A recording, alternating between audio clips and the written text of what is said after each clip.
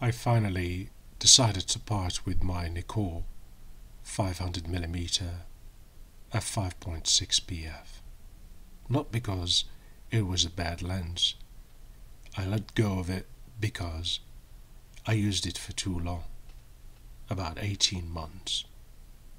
I usually buy new gear, use it for some time and sell it on Craigslist, just to experiment with it.